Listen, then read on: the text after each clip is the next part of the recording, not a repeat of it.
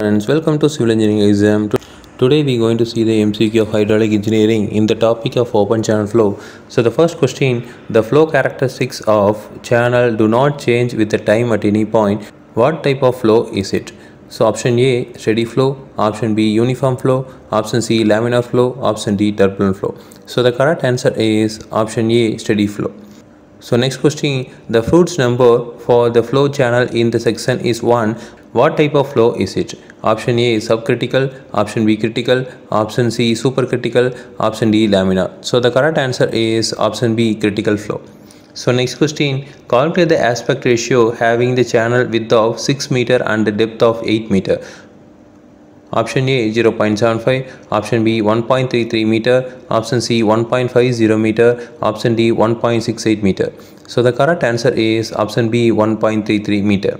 So next question, calculate the mean hydraulic radius for the channel having 20 meter square cross sectional area and 50 meter of the wetted perimeter. Option A 0.4 meter, option B 0.5 meter, option C 0.6 meter, option D 0.7 meter. So the correct answer is option A 0.4 meter. So next question, the section factor of rectangular channel is 111.80 meter. The discharge and velocity of the water are 250 meter cube per second and 5 meter per second respectively. Calculate the hydraulic depth of the channel. Option A 2 meter, option B 3 meter, option C 4 meter, option D 5 meter. So the correct answer is option D 5 meter. So next question, which geometric parameter determines the efficiency of the channel? Option A hydraulic depth, option B hydraulic radius, option C section factor, option D normal depth. So the correct answer is option B hydraulic radius. So next question, calculate the wetted perimeter for the rectangle channel having the top width of 4.5 meter and depth of 3 meter. Option A 12 meter, option B 10.5 meter, option C 7.5 meter, option D 15 meter. So the correct answer is option B 10.5 meter. So next question, the rectangle channel has a depth of 5 meter and a width of 12 meter. Calculate the hydraulic depth of the channel. Option A 5 meter, option B 5.5 meter, option C 6 meter, option D 8 meter. So the correct answer is option A 5 meter. So next question, what is the wetted area for triangle channel having the depth y and the side slope being z? Option A is zy square, option B 2zy, option C zy, option D none of the above. So the correct answer is option A is zy square. So next question, determine the hydraulic depth of triangular channel having the side slope z and the depth y. Option A y, option B y by 2, option C 2y, option D y square. So the correct answer is option B y by 2. So next question, calculate the discharge through the channel having the bed slope 1 in 1000, area 12 meter square, hydraulic radius of 1.2 meter and chassis constant being equal to 50.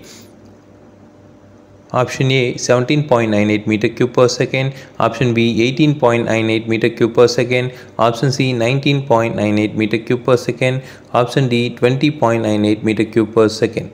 So the correct answer is option D 20.98 meter cube per second.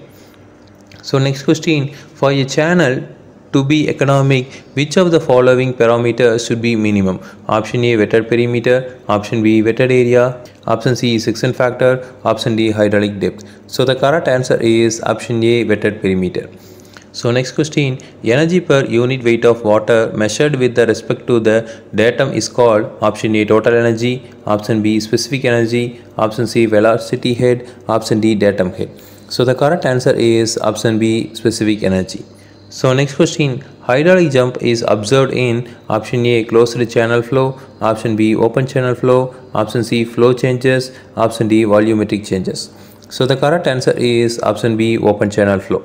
So next question, hydraulic jump depends upon option A temperature, option B pressure, option C initial fluid speed, option D volumetric change. So the correct answer is option C initial fluid speed. So next question, in which cases is the hydraulic jump not possible? Option A initial speed greater than critical speed. Option B, initial speed less than critical speed. Option C, initial speed equal to critical speed. Option D, independent. So the correct answer is option B, initial speed less than critical speed. So next question, open channel flow takes place option A, on a free surface, option B, in the pipe, option C, within the cylindrical depth, option D, in the pump.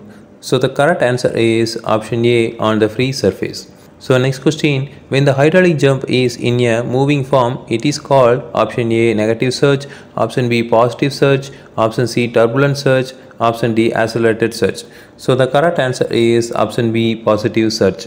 So next question, fluid speed before the hydraulic jump is option A, critical, option B, supercritical, option C, subcritical, option D, dynamic. So the correct answer is option B, supercritical. So next question, fluid height after the hydraulic jump is option A, normal, option B, low, option C, high, option D, 0. So the correct answer is option C, high.